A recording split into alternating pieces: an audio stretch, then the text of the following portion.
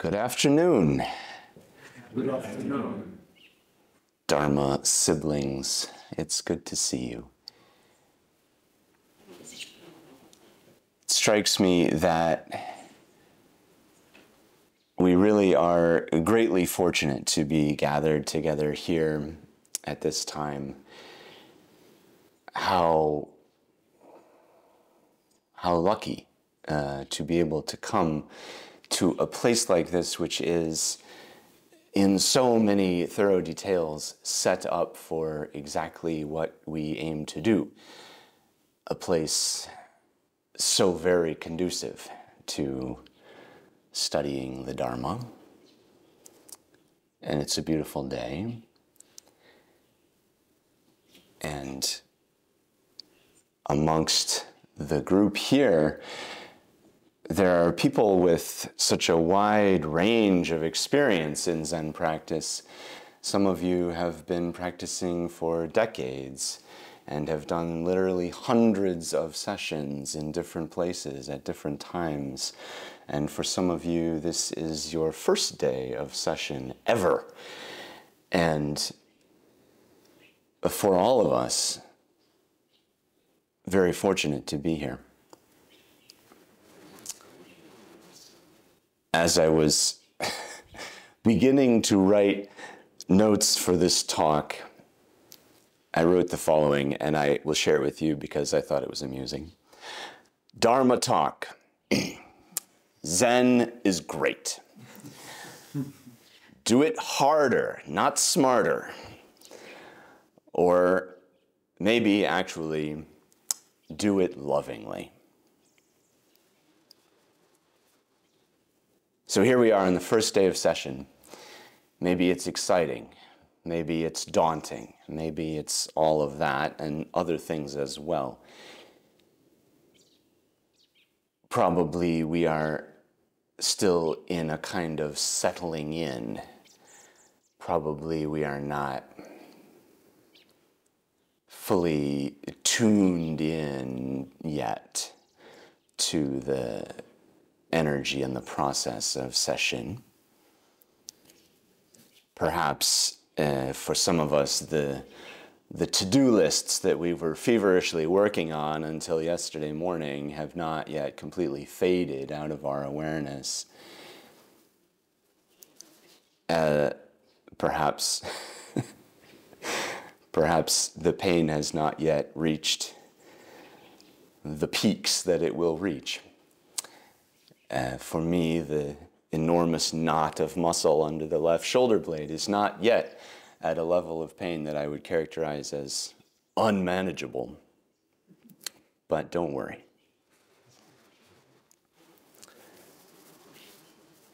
As I was packing yesterday morning, getting ready to come here for session,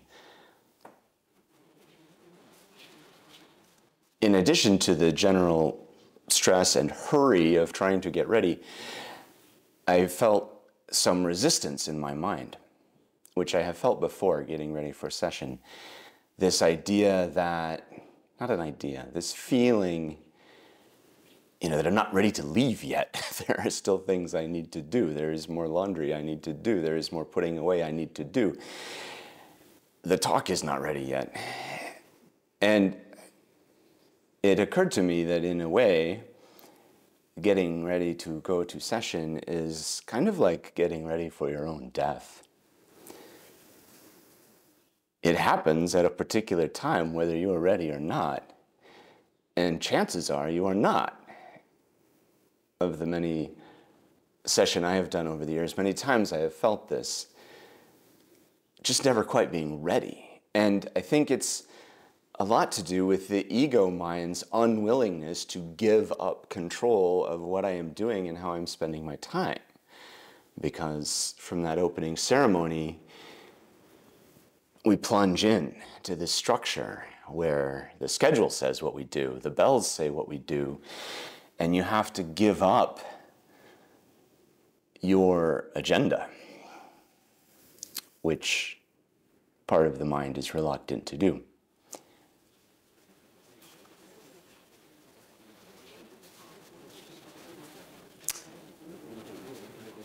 So perhaps now that we're here, supported by the structure, in addition to being railroaded by it, we will be able to let go more easily and settle into it. Many years ago, one of our esteemed Sangha siblings told me, well, if you ever have to give a Dharma talk, people really like to hear autobiographical stories. Tell them something about your life. They connect with that. So I thought I would give that a try. I'm hoping that most of you have not yet heard the story of how I became involved in Zen. People ask me this sometimes as Shoboji, how I got involved in Buddhism. And this is a story that is about 20 years ago, and it begins with a lot of Roman Catholic foundation, a lot of Roman Catholic upbringing. I was raised Catholic. My parents are Catholic. They are still very active in their parish, the same parish that I grew up in when I was a child. And truly, all of the formal school that I ever went to was Catholic school. I went to Catholic elementary school. I went to Catholic high school. I went to a Jesuit Catholic university in the middle of the Midwest in Omaha. And I liked it. I was pretty enthusiastic about it. In high school, I did stuff with campus ministry. In college, I went to Mass. I didn't have to do that. I was involved in the Center for Service and Justice at my university. And worse still, I was a theology major. So partly this is, an apology. If it turns out that we discover that Zen talks by me involve some references to the Bible or to Catholic theology, maybe that's why. But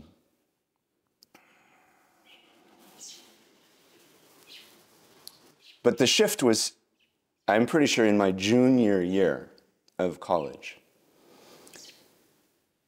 And to me, this is the interesting part because it's a part that I cannot really explain looking back. I don't know how I came to these thoughts, but at some point in my junior year of college, I must have been thinking strongly about the issue of faith or belief. And faith is a big issue for Christians. It's very central. And I must have been asking myself what I thought I really believed. And thinking about these things, somehow I came to the conclusion that in reality, you can tell what a person actually believes by what they do, by how they behave. Are they walking the walk? What kind of walk are they walking? And in addition to that, studying theology on purpose, I came to believe that what this Jesus Christ fellow was teaching was, in fact, a fairly radical call for transformation of one's life. That he was asking his followers to make a radical shift in what they were doing. Among other things, this involved giving up their attachment to wealth and power and comfort and putting their trust in something else.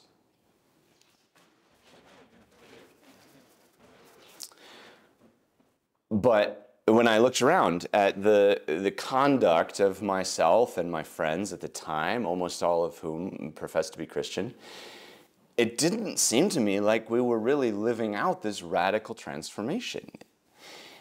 It seemed to me like we were mostly interested in whatever party was happening on Friday night or whatever exam was coming up next. It just didn't feel to me like we were doing it the way Jesus meant it. And And this bothered me a great deal. Somehow this was deeply unsettling to me, and I felt like looking at my behavior, I had to conclude that I didn't really believe the things that we said we believed. And going further, I concluded that for the sake of integrity, I had to stop going to church. I had to stop calling myself a Christian. And this is where I pause, because in hindsight, that seems like kind of an unbelievable thing to do. You know, I don't know if I can really remember the mindset that got me there. But it is what happened. I stopped going to church, and yeah, and here I have a note to myself. There's something about remembering this story. On the one hand, I think of this transition as being such a pivotal shift in my life. And on the other hand, I have to ask, is that person me? I mean, not just because it was a long time ago, but who is that person? Who did this happen to? Who made these decisions? So I left the church, but this was highly upsetting. I'm not exaggerating to say that Catholicism had provided me with my whole system of meaning up to that point in my life. And, you know, that's how I evaluated what was good to do, what was meaningful to do. And I felt lost. I really felt like I was kind of falling, like I was grasping around for something to hold on to, something to like build a new philosophical foundation out of. And due to, we will say, coincidence, in the course of my Catholic theology major at this Jesuit Catholic university, we were required to take one course in non-Christian religion. And you can tell already what class I was taking at the time. So I was taking this class, which I think was literally called Buddhism 101. And this, my friends, is why you have to be so vigilant against heathen teachings, because look what can happen. So I found myself enjoying this class in Buddhism. I was really into it. I was actually looking forward to the things we read in that class. And I found myself particularly drawn to the readings that we did out of the Zen tradition. Something about the simplicity and the stark aesthetic appealed to me. And I also really respected that Zen Buddhism seemed to be particularly careful to remember that the wisdom we are after, the wisdom we are talking about, is beyond language, cannot be caught in the language. And so I felt like there's this sense in Zen of keeping that truth very close to the chest. I'm sorry, microphone. And therefore the art of somehow indicating that truth without getting stuck in the words was very important. And during that class, there was a Soto Zen monk who lived in Omaha at the time, and he visited our class. He talked a little bit about Zen with us. He had a temple, and I went and visited the temple a couple of times, practiced with them. And it kind of went on from there. But during this turning point, when I left the church because of difficulties with faith, it was very important to me that I could go to this Zen temple and I did not have to show up professing any particular creed. You know, this was part of the Catholic Mass. Every time we recited, we believe so. That was kind of the hang-up. But with Zen, that was not necessary. Instead, there was a method, and I was invited to try the method, to practice the method without necessarily believing in one thing or another at the outset. And that, that doorway was critically important.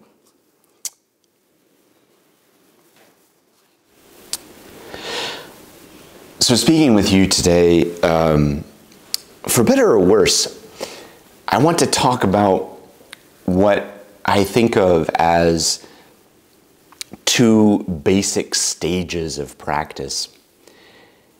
And first, we're going to do a quick overview of what I think this means. So the first stage I think of as being kind of an inward-facing stage, a stage that is focused on one's own self, one's own practice, one's own development. And the second phase is perhaps an outward-facing stage where there is more of a focus on working for others, helping others. So if I draw this distinction, on the one hand, you have taking care of yourself, figuring out your own affairs, getting your own affairs in good order, and on the other hand, you have taking care of others, starting to be concerned about people beyond your own little self. So putting it another way, phase one, working out your own salvation, getting enlightened. Phase two, showing others the way, teaching, helping other people. Or in the very old Asian parlance, we could say phase one might be a phase of being a guest, and phase two might be a phase of being a host. But here, before we get deeper into this, there is the important disclaimer. You know, we set up these two phases, right? So I've built these concepts for you, but we know they're not real. We're sitting in this room, we're breathing. There are no phases to anything. So, what does this first phase have to do with? What does this first stage of practice involve? I said it involves taking care of your own affairs. And I think that's a good way to put it, sort of getting your own life in order so that you yourself are in good working order and can then be of some value to other people. And, you know, I often visualize it actually in terms of the boundaries around the self in the Zendo. You know, we have these cushions, we have these zabutons, right? And in a very simple physical sense, part of my initial practice is to make sure that my garbage, my inattention, my selfishness does not spill over from my cushion onto my neighbor's cushion. And we begin practicing this in the simplest, most concrete ways. You know, when you sit down, you tuck your robes in under your knees so that my sleeve is not taking up a third of my neighbor's cushion. When we sit in the dining room together, if we can, we sit seiza, kneeling, because we are more compact that way. So we're not sprawling ourselves over a larger piece of the table. I hope during the course of this talk that there will be some underrunning theme about how the simple concrete things that we practice together help us to express these sort of, let's say, larger abstract ideals. So there's this first phase, which has something to do with becoming aware of your own boundaries in relation to the other people you're practicing with and not dumping on them, not leaving messes, not, you know, leaving your own personal water bottle lying around in the dining room. You learn to sort of bound yourself so that there is a space for others. And again, it's so simple. It's so elementary. But every time we sit together in the Dharma hall or in the Zendo, each person has their own space. And that allows us to be together harmoniously. Such a simple way. You never notice it. But if it weren't that way, what would it look like?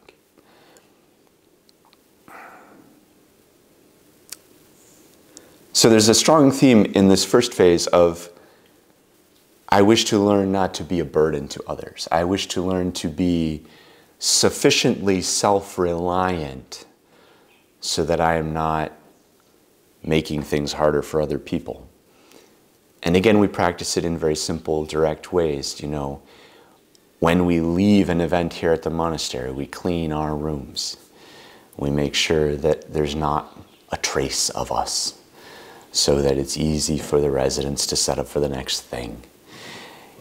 And in another way, we're mindful of our pacing. So when we eat or drink together, when we share tea in the zendo, we try to make sure that no one else is waiting on us. We try to make sure that we're ready for each moment of the process, whatever the process is. We're there to participate when it's our turn, and then we settle our own turn so that the next people can go, and so that the Sangha doesn't get held up by one or two people. This is a common Zendo Sare event where someone who is newer doesn't realize the briskness of the Rinzai practice, takes a full cup of tea, and the tea is searing hot, and they have to sit there for several beats drinking it while everyone waits. This is normal. It happens. We all understand.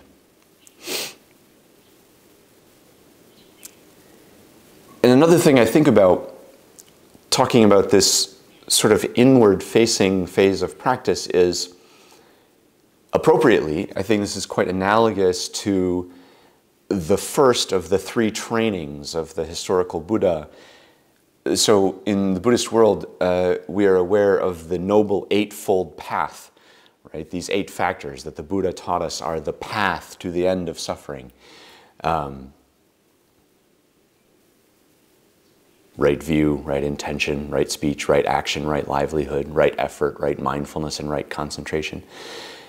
When I teach the intro class on Thursdays in New York City, I often present to the students that we group the Eightfold Path into 3 trainings, three groups of factors. And the first training is a training in morality or ethics, which has to do with the middle factors of the path, right speech, right action, right livelihood, okay? And it's very sensible that this is the first training, because when we embark on the Buddhist path, we recognize that the whole point of this endeavor, the whole point of all of what we're doing here and all of this effort is to diminish and eventually eliminate the suffering of sentient beings, the suffering of individual human beings, and also whatever other sentient beings are capable of suffering. And so we recognize, if that's the purpose of all of this, then it's important not to cause suffering for others. Like, it's a very sensible first step. I'm trying to end my own suffering, so I'm not going to make your suffering worse. I am not going to harm you. And so this first training of the Buddha is remarkably similar to what I think was the basic watchword of all of Hindu ethics as well, which is this concept of ahimsa, non-harmingness, do no harm. Step 1, don't make it worse, okay? So when the Buddha elaborates on right speech, right action, right livelihood in the old scriptures, it's really mostly a list of prohibitions. You know, it's I will not kill, I will not steal, I will not deceive, I will not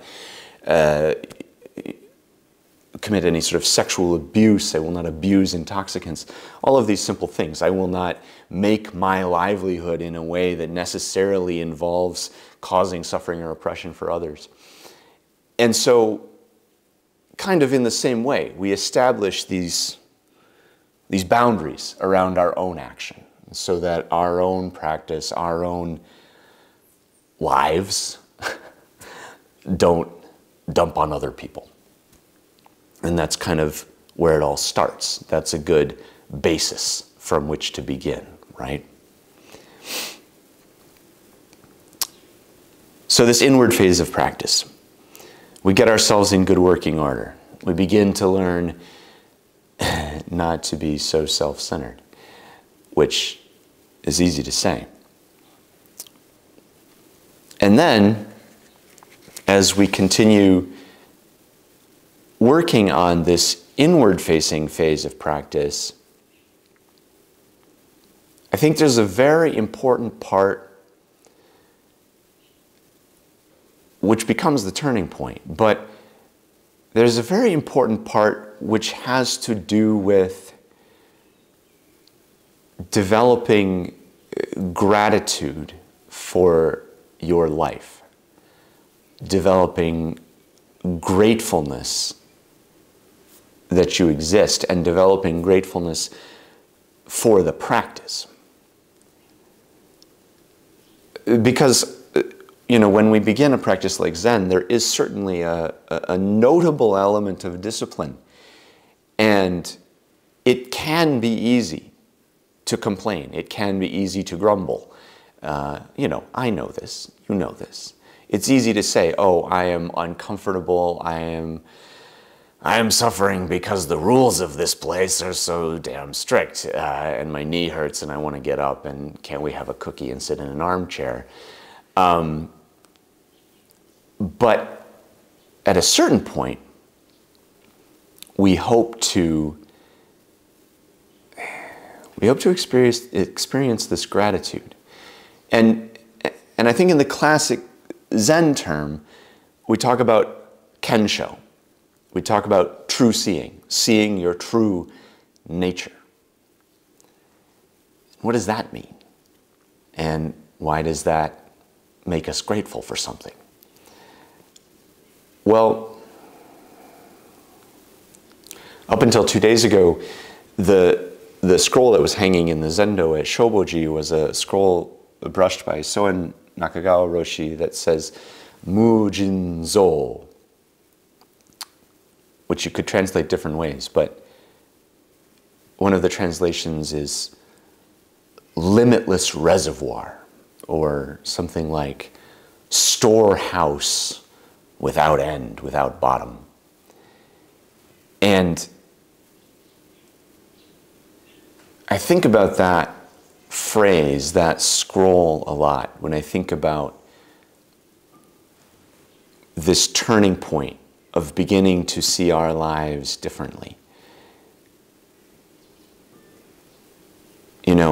When we enter the practice, we probably think of ourselves as being relatively small and relatively limited and relatively different from each other, right? Separated from each other. And at a certain point, some of those boundaries begin to melt. They begin to dissolve a little bit. And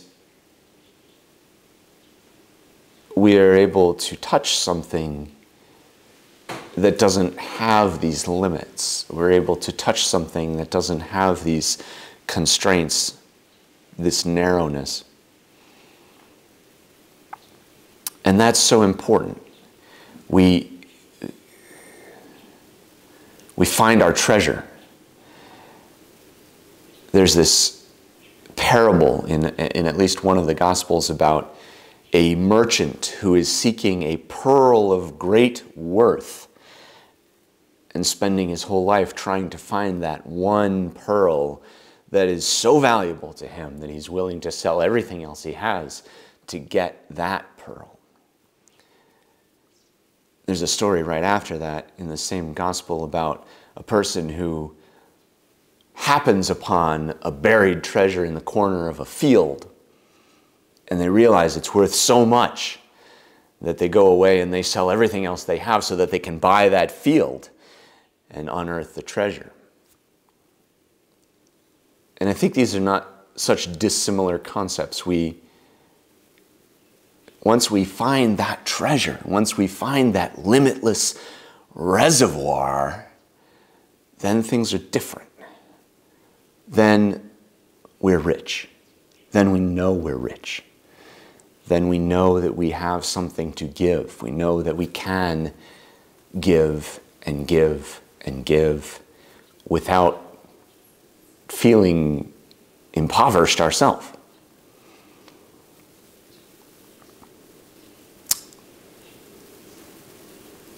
So I wanted to say more about this gratitude.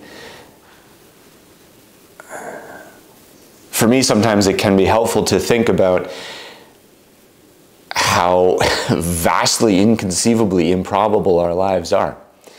How unimaginably improbable it is that each of us is the particular person that we are right now. Our lives, another way to think about it is that our lives are gratuitous. Before you were alive in this form, eons of nothingness as far as you're concerned.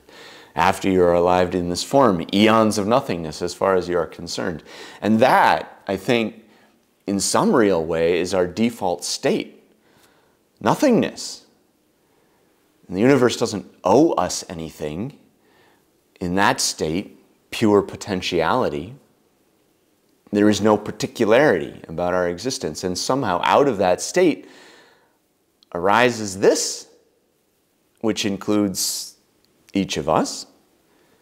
And we have a chance to experience something for some years, maybe.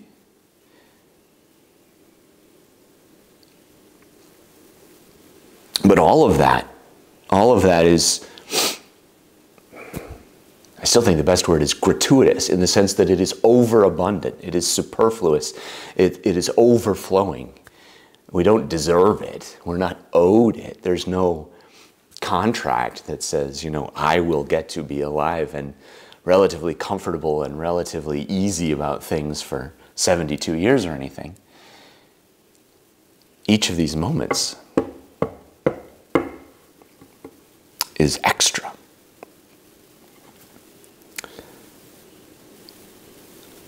I also like to kind of visualize the coming and going of beings, the coming and going of any being that you care to describe as a sort of a firework, as sort of a bursting into existence out of non-existence, and then a fading back into non-existence.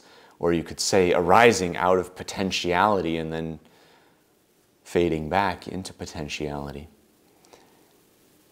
You know, and as far as we can tell, that's what the whole universe is doing. As far as we are able to understand, the universe just explodes out of nothing, and we're living in that explosion. But if you visualize, you know, any plant, any flower, any tree, any animal in sort of a time lapse, playing back the course of its life very rapidly, it starts as little seed somewhere and then stretches out for a period of time and then fades back away. And this day, this talk is just one little, on a part of the arc of that explosion where we're able to perceive things. And even if you look at the arc of one human life, your own life, when you're very young, you don't perceive much. You don't have much consciousness, much awareness, much faculty. You don't remember much of it. And depending on the way your life evolves, it can be the same at the other end. As you get toward the end of your life, it's totally possible to find yourself again in a state of having relatively little ability, less clear perception, less faculty, less consciousness. And there's this little bit in the middle where if we're not asleep and we're not too drunk, we're able to see things, we're able to think things, we're able to make choices. And I think it's worth noting that that's kind of rare.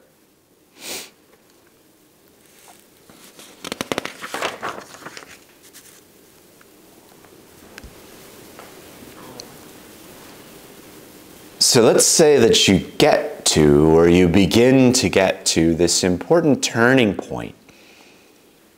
You begin to get to a place where you feel solidly grateful for the opportunity that you've had to engage in this practice, and you get to feel solidly grateful for your life, for the fact that you exist in this form, you begin to find your treasure. You begin to get rich. And when a person starts this practice, you know, when a person walks through the door at Shoboji or here or anywhere for the first time and they do their first couple of sits, I always really hope that they get to this place, that they get to a place where they feel grateful. Because then everything shifts. And one simple way to think about this shift is ask yourself, when are you more likely to be generous? When are you more likely to give something away? When you feel like you have a lot? When you feel rich? Or when you feel like you have very little? It's so much easier to give when you have this sense of abundance. And I think that's so getting to the point where you know that the practice has made your life better. That's this important turning point. You know that the practice has made you less prone to suffering and anguish. You know that the practice has made you a better listener, more able to focus on your work, whatever it is for you. And you feel that gratefulness, then we can pivot. Then we can start to talk about this outward facing phase of practice, this outward facing stage where, you know, just like you find anything that you're excited about, it's very natural for you to want to share it with other people, right? You know, I found this band that's awesome, you should hear them. You know, I found this Zen stuff and it's really great, you should try it. And, you know, again, disclaimers are important. I'm not talking about like a proselytization or an evangelization where you're just going up to everybody you meet and being like, Zen is the best, you need to come now and do this. That's not really the point. The point is beginning to feel a natural inclination to, I want to help make this practice available to other people. However they find the practice, I want to be sure that the practice is possible for them in all of its material needs, you know. We're so lucky to have this place. We can sit in this building which was built for this. But of course that takes upkeep, and the form takes upkeep, and making the food takes effort. All of that stuff, somebody has to do that stuff. And at a certain point, I have found for myself, there is this natural inclination. I want to make sure that stuff happens. I want to be part of making that occur so that we can gather like this, so that we can share this kind of time and this kind of endeavor together. So, what is involved in this outward-facing phase? Well, if the first phase has a lot to do with working on yourself, the second phase has something to do with, oh my gosh, there are other people in the room too, sitting next to me. And what do they need? What are they going through? So, you know, now you're able to look to your left, look to your right, and say, how can I help? And again, there are a lot of very simple things in our practice that allow us to get a little bit of a feeling for this. When you're here for the first time, you know, it can be a struggle just to figure out, when do I need what sutra book? When do I need my teacup? What page are we on?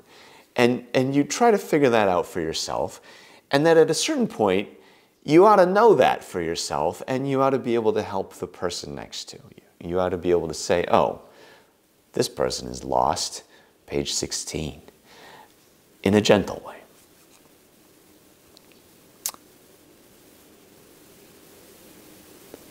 So we start being able to help. We start being able to serve. We start being able to maybe teach. And teaching can mean a vast variety of things. It can mean teaching someone that page 16 is the page we're on right now. Or it can mean all kinds of other stuff. But there's this strong theme of taking care of things, taking care of people, taking care of things, taking care of the place. Once upon a time, I had the opportunity to go to a weekend seminar at Zen Mountain Monastery across the Catskills. And it was interesting for me to observe how many aspects of their community life were very familiar because they're very similar to ours. And, you know, one of the periods of the day was a very familiar period, which we call Nitten Soji, where we have, everybody has some kind of a cleaning assignment, and we take care of things around the building by cleaning stuff, putting stuff away. Over there, they called it caretaking practice, which I thought was a good name for it in English. Caretaking practice. They have a monastery, they have to take care of it too. So everybody participates in that.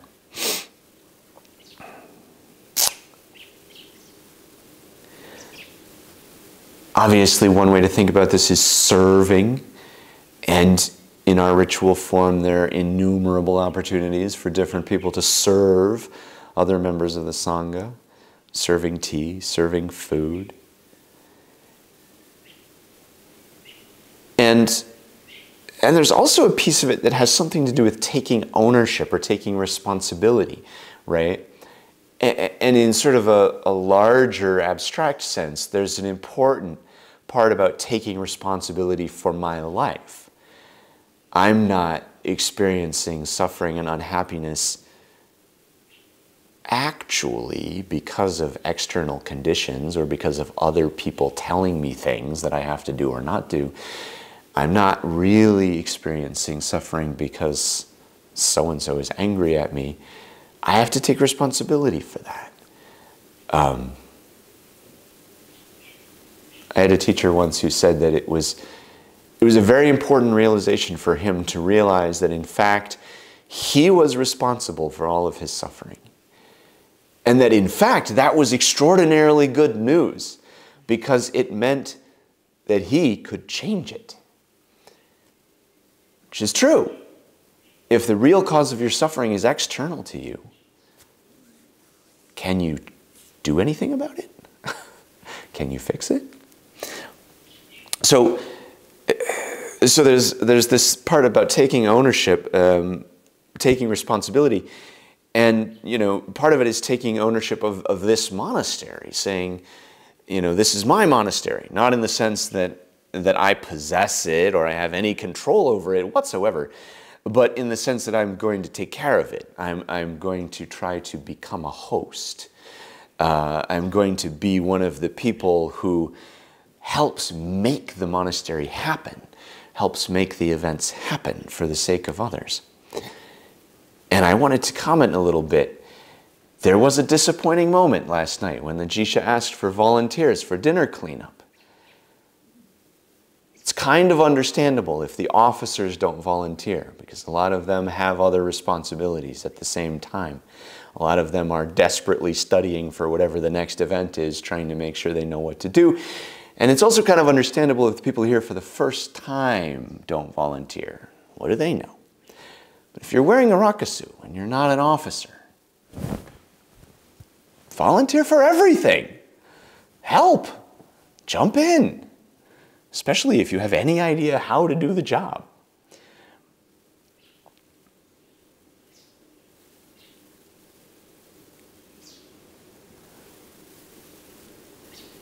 So, if we're able to get in touch with this source of energy, this source of ki, if we're able to feel this upwelling ki that is the result of our practice, such that we are energized to serve others, to help. I just wanted to call to mind a couple of examples that I feel like I've encountered in different arenas. I saw a documentary one time that was just a series of interviews with major world religious leaders. You know, they talked for a while with the Dalai Lama. They talked for a while with, what's her name? Amaji, the famous hugging saint. They talked for a while with one of the most senior patriarchs in Orthodox Christianity. And the interviewers noticed one interesting commonality in their conversations with all of these people, which is that all of them slept relatively little. And why is that? Well, I think part of it is because, and many of them said as much, because they found so much value, so much need, so much meaning in the work that they did with their congregations that they were motivated to show up every day. And, you know, if there is such precious interaction to be had, why waste your time sleeping? And I don't know, maybe this helps, maybe it doesn't. But I wanted to comment on how I feel this tension in my own practice nowadays. You know, sometimes I do feel the Zen ki that is somehow a result of the practice I have done. And I feel this very natural motivation to serve, most specifically the Shoboji Sangha, because that's where I'm at. But you know, so I feel this urge to plan more events. I feel this urge to open the doors more times a week. I feel this urge to make sure I am as prepared as I can be for the event that's happening tonight. I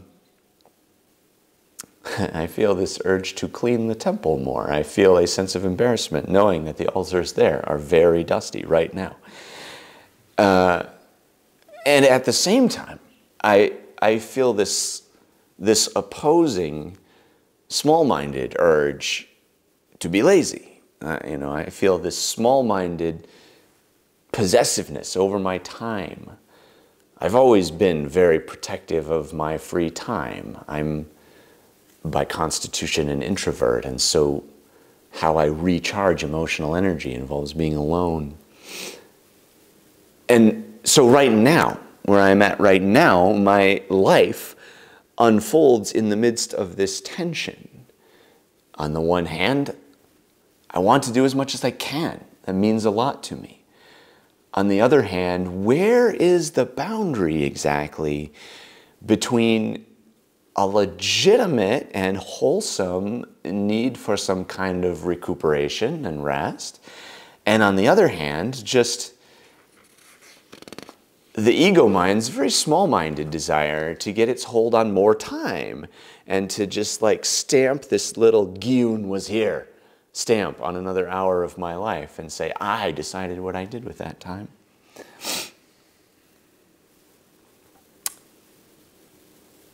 I don't know, but that's something that I wrestle with.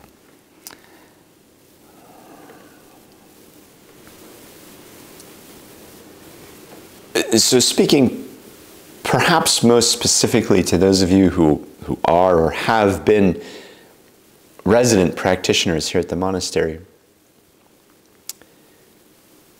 the practice life of the monastery, particularly the hosting schedule, offers you a lot of opportunity to practice service. You know, to do these very simple things that we do for others. We clean, we cook, we clean again, we cook again, we clean again, we cook again. And we do those things partly so that visiting groups can engage in some practice that they come here to do. And that's service. And that service work is of great spiritual value. And most of my residential years at the monastery were some time ago now. And at that time, during the summer period, the hosting schedule was quite demanding. We more or less had a guest group every week or every weekend. And so every week was the same cycle of cleaning up after the people who just left and setting up for the people who are just coming. And it was exhausting. And I wanted to comment on how I think there's a curious aspect about the way this training environment is set up, or at least has been set up at certain times. We were more or less compelled as residents during those times to work well beyond our own natural inclination to give of ourselves, out of this sense of overabundant love, right? So you work, and then you get tired and grouchy and you keep working. And you clean and you cook and you perhaps grumble at the unfairness of it all. I certainly did. And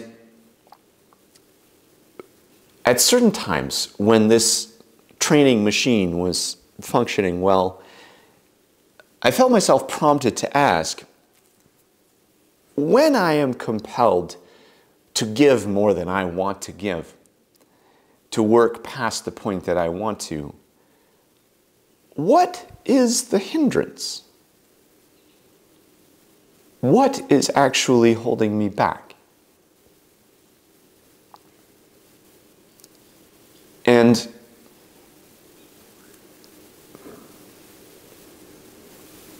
keeping the company of that question, I want to submit for your consideration that the Zazen practice, alongside this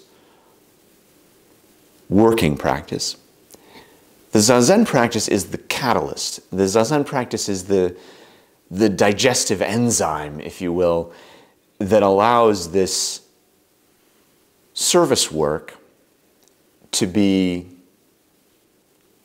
transformed, to be transmuted into something valuable. Because it's not, if Zazen were not part of the experience, and if teaching were not part of the experience, if we were just a ragtag band of people running a strange Japanese flavored hotel in the woods, we would not expect that to lead to spiritual growth.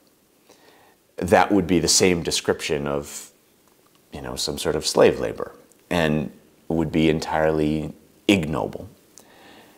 But when we have this mix of work practice, of sitting, of receiving teaching, and the teaching is not really received in a strictly intellectual or conceptual way.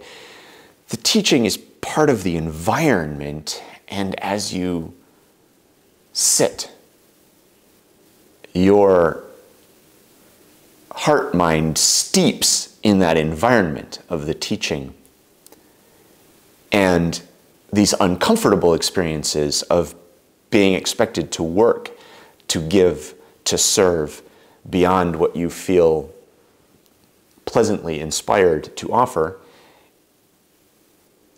that experience also sort of rattles around in your gut as you do the sitting practice. And the combination of these factors, I think, allows this discipline, this shugyo, this hardship to somehow alchemically be converted into a more pure heart, into a lighter heart, into perhaps wisdom.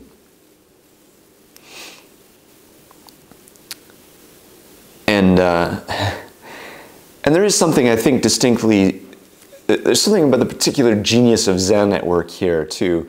It's not that we sort of start at the easy end of the pool necessarily. We start by saying, oh, you're here, it's your first day, so you must begin immediately to manifest loving service work. You begin by having to demonstrate, having to express what might be thought of as an advanced result of the path. And that might not be the order we would put things in if this were just the rational Western mind setting this up. But that's the order it happens sometimes. So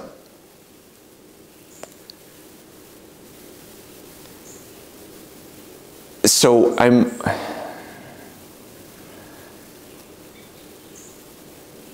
trying to say that as we develop a heartfelt gratefulness for what we've received, we very naturally turn to try to give that back for others. And, you know, honestly, I think the best word for this is love, but that word is used so much in so many different contexts. What does it mean? You know, obviously I'm not talking about romantic love. I'm talking about love that has very much to do with kind of unexciting labor.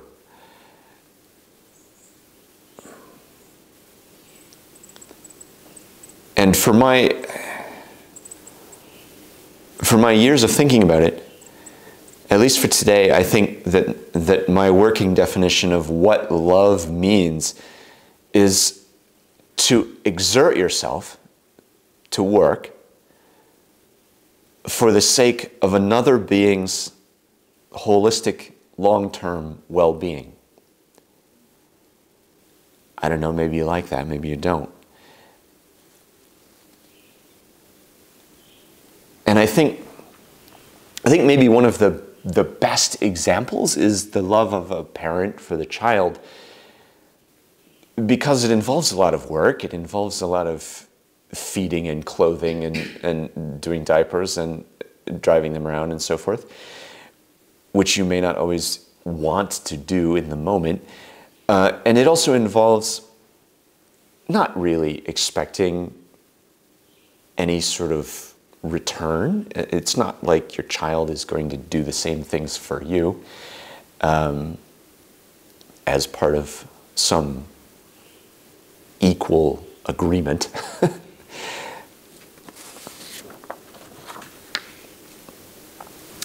But as we talk about what it means to love, what it means to serve, what it means to help others, I want to really stress that it involves specifics. It involves knowing something about the person you're trying to serve, knowing something about the person you're trying to love, or the inanimate object you're trying to take care of. Every being, whether it's that incense burner or Ino-san or the drum or a plant, every being has its own particular nature. And to take care of it has different requirements from one being to another. You can all think of your own examples very easily, but the first thing that came to my mind was the concept of taking care of a plant. You know, you can't take care of a cactus the same way you take care of a water lily. You'll kill one of them. And so you have to know at least a little bit about what are the actual needs of the person or the thing that you're trying to serve. You know, I mentioned parenting before. You have to know tons of specifics if you're going to take care of your kid. You have to know if your kid has a peanut allergy, for one. You have to know what they like, what they don't like. You have to know what they're good at, what they're not good at. It's the same for any person. So if if serving is part of what we practice, to some degree, we have to get to know each other in the particular. Because we don't all need the same things. Certainly not at the same times. Each one of us needs different things at different times to make it even more complicated. And I have thought about this question of particulars, specifically with respect to the Shoboji Sangha. And please understand, I am not saying this to criticize any person at all.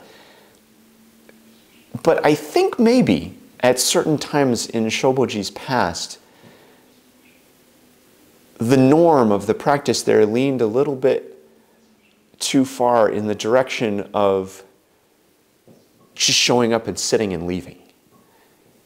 And of course, sitting is absolutely vital. It is the catalyst that makes any of this work.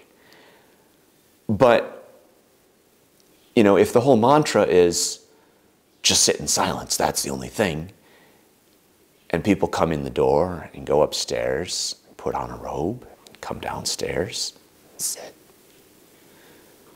and then go upstairs and take the robe off and leave, there's not much connection there. There's not much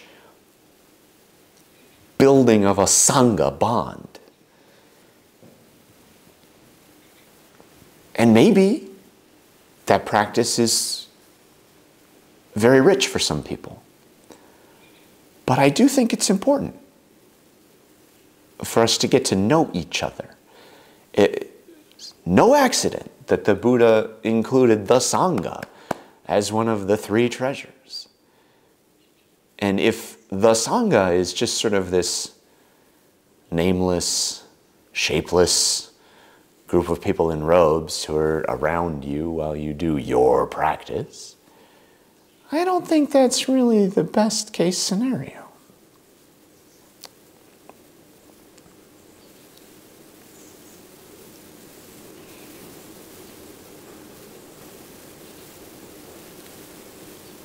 So if I'm saying that to take care of someone or something requires that you know a little bit about its particularity, its needs, its characteristics, then I think that means that as we launch ourselves into the joyful practice of trying to take care of ourselves, our Sangha siblings, our temple and monastery, it calls us to become really curious about everything.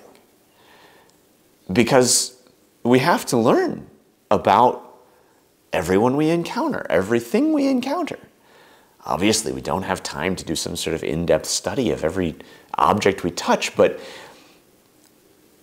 it does challenge us to be curious, to be inquisitive, to be perceptive and open to getting to know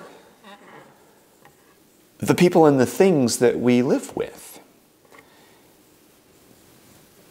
You know, and I'll say some simple examples that seem dumb, but, you know, this lectern thing, it's very good at some task. It's very good at holding these papers. It's a very bad hat. And if I approach it from the wrong frame of mind, that interaction is not going to be good for it or for me. Right? You know, this object, perfectly good at certain applications. Terrible raincoat. So I have to be at least minimally perceptive about what I am engaging with. I think all the officers sense this at some point when they pick up a new officer role. Suddenly you have to play an instrument. You have to strike the han, you have to strike the daikei, you have to strike the bonsho outside. And you have to get to know the instrument, because you absolutely can strike it in the wrong way. You can strike it too hard, in the wrong place, at the wrong time. And someone else can tell you what the right way is, and that's very helpful, but you yourself have to develop a feeling for it. You have to develop an intuition,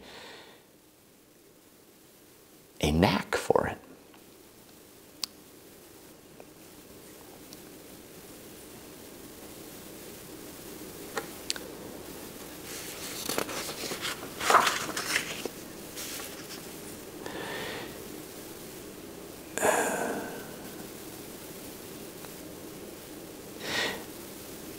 And I don't know if this is something anybody is thinking, but tucked in here, I wanted to address what feels like a common critique of Zen. I do sometimes hear people say that formal Zen practice has no heart. Where's the gentleness? Where's the compassion? Where's the love? Where's the softness? And at least from my perspective, it's baked in. It's one of these things that you might not notice because it is so close to you. You might not notice your nose because it is right there on your face. You might not notice that our formal practice includes in it hundreds of these little occasions of practicing service, practicing care, practicing attention for the people around you. And a lot of them are very simple and very concrete. And yes, they're formulaic, at least at first. But the practice is, the formal practice, is so thoroughly infused with these opportunities that you don't always notice it. The Jisha kneels down to pour tea for each of the other participants. The Tenzos cook our meals. The Tenzos exert themselves in no small way to make the food nutritious and pleasant tasting and colorful and nice to look at and served on time. And they put their care and also their skill into that activity. The Tenzo not only shares with us their time and their physical energy and their effort during the session, they also share with us the cumulative benefit of all of their past training in that activity. And as we become possibly a little more sensitive over the course of the session, we taste it. We can see.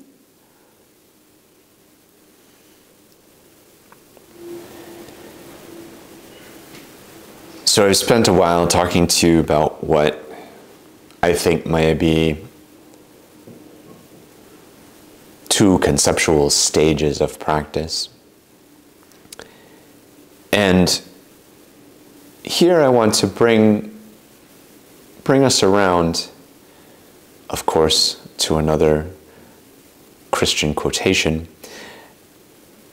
There's an idea from Jesus' Sermon on the Mount, at least as it's presented in Matthew, which has been a very important idea for me for a long time, and I'm sure you know it already. But it's Jesus saying in Matthew 7, verse 18, "A good tree cannot bear bad fruit, nor can a rotten tree bear good fruit. So by their fruits you will know them." And if you need the words to be substituted for you, a good practice cannot yield bad outcomes or bad conduct. According to Shakyamuni Buddha, his teaching of the Dharma is a teaching that is, quote, good in the beginning, good in the middle, and good in the end. And so it's quite clear, obvious even, that the outcomes of our practice, the manifestations of our practice, or to put it simply, our behavior, should be good in the beginning, in the middle, and in the end. And just as college-aged Stefan came to conclude that you could tell what a person really believed in by how they conducted themselves, this aged Giun feels fairly strongly that you can tell something about the quality of a person's spiritual practice by how they express it, how they behave, how they act. And for many, many years, this has been an important lens for me to try to evaluate any kind of philosophical position or would-be religious teaching or policy proposal. Ask myself, what are the outcomes? What would be the practical results of doing this? What are the fruits?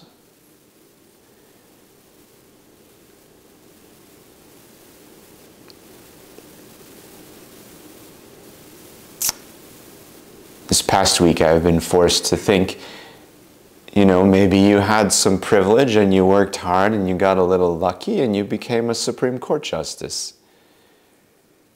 And you write legal opinions, rulings, because you're the highest court, based on your best understanding of what you think are the best philosophical principles for interpreting the law. But what are the fruits of that? If your legal determination, in your legal determination, does this lead to greater freedom, greater happiness, greater harmony in society, greater justice? Or does it lead to confusion, animosity, hardship, suffering for thousands or millions of people?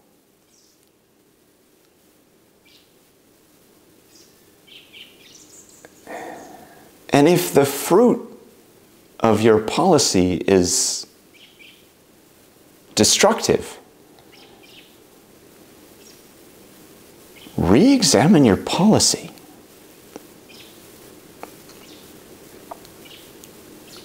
So in our practice, putting aside whatever we say we believe, whatever we think we understand, however many years we've been practicing, what are the fruits? What are the results? Are we still distracted? Are we still inconsiderate? Are we still selfish and small-minded? Or have things improved?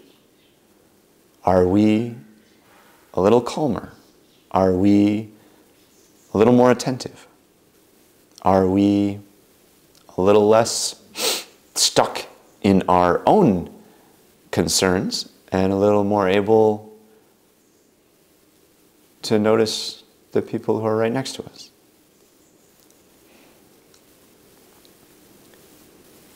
I hope that for some of you, particularly those of you who have been practicing for a while, you can point to the shifts in your life and you know certain things have gotten better in the sense that now you are better for others.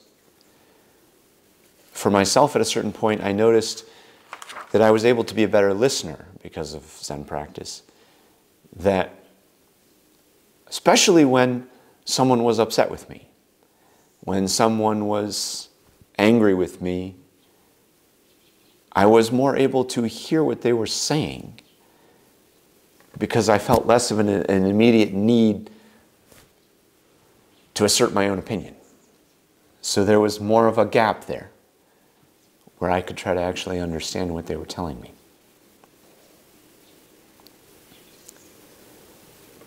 Has your practice made you rigid or attached to ideas about the right way to do the form? Is the practice making you hypercritical? I have known practitioners who found in Zen practice a justification for reinforcing feelings of inadequacy that they already had within them. I have known Zen practitioners who found within Zen practice a justification for reinforcing feelings of superiority and anger that they already had inside them. That's obviously not what we're here for. But we have to keep an eye on our behavior. And we have to keep an eye on the time.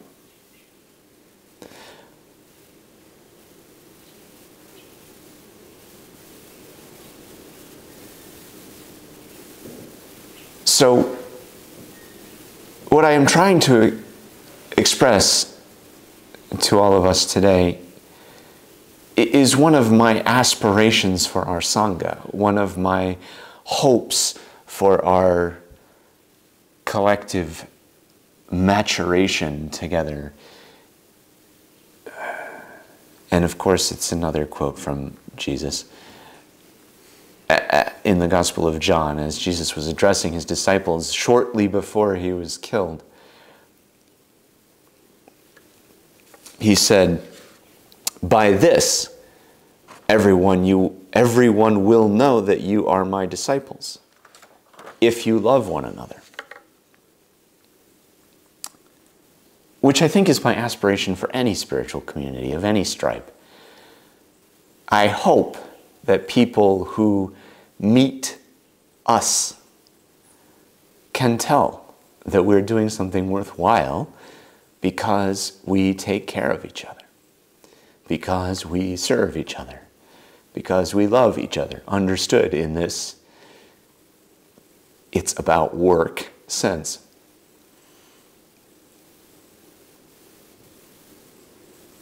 That's what I hope people can perceive as they encounter our Sangha. So, let us allow ourselves to settle a little deeper into session together.